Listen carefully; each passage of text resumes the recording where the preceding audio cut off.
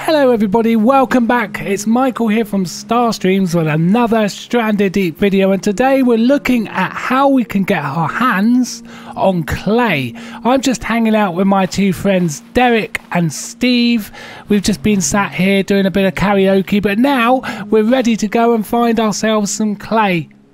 Now to do this you need a refined pick and ideally shark repellent.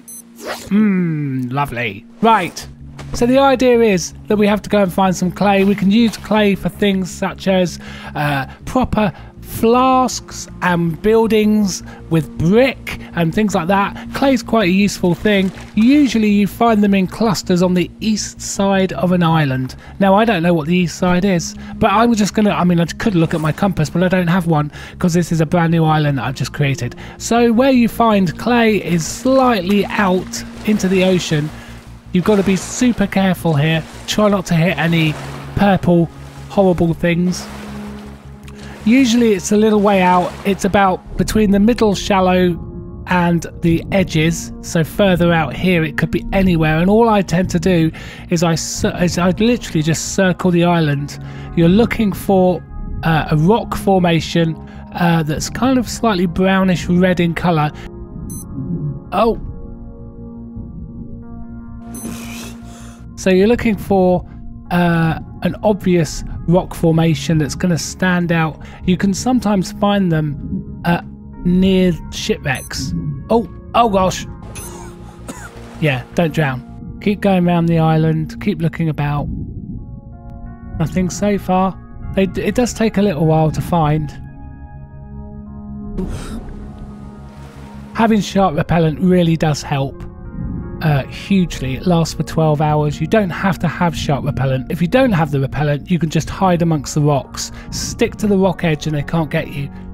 Stick low to the surface down here. They won't be able to get you. And here's the edge of the island. You can see it runs all the way along. It's very unnatural. And I'm about this far out. I'm probably too far out right now. Should probably make my way back in. Just keep circling the island, and eventually you'll find it. Okay, we're coming up to some shipwrecks now. The little lionfish you get, which is like the spiky fish, sometimes will circle around the clay, and that gives you a clue as to where they are. So if you see a little lionfish doing what looks like a figure of 8 or a straight circle, you know what I mean, a direct circle. There's your clue. Right, we're near a shipwreck now, which usually means that you can find clay. They tend to bundle it all together. Unless it's a custom map, of course, then it's up to the person who made the map where they're going to put it. This is a good area around here. This is quite hollow, quite light. Generally, this feels like the sort of place you can find clay. Very difficult to find. And dead ahead, there we are.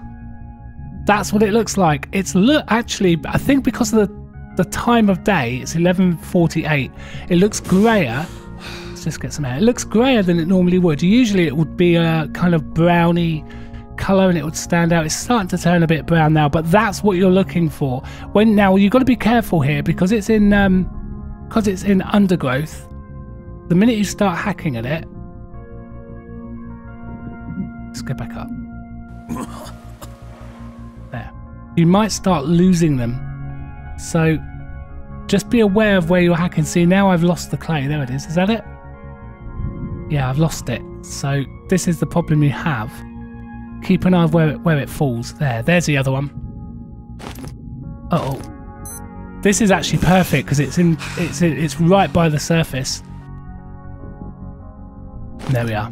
Now that's completely done. Now there might be another one nearby. You tend to find that they're together. It's a yacht. Cool. There we go. There's the other one. They're usually, like I say, at least 2 are together. And you usually get between 5 and 7 per island. Oh, there's another one there. And another one up there. I think. Yep.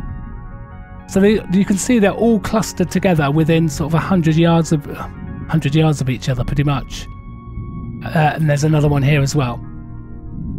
Oh, So yeah, usually you find them by shipwrecks on the east side of the island in clusters of 5 to 7. And there's another one there.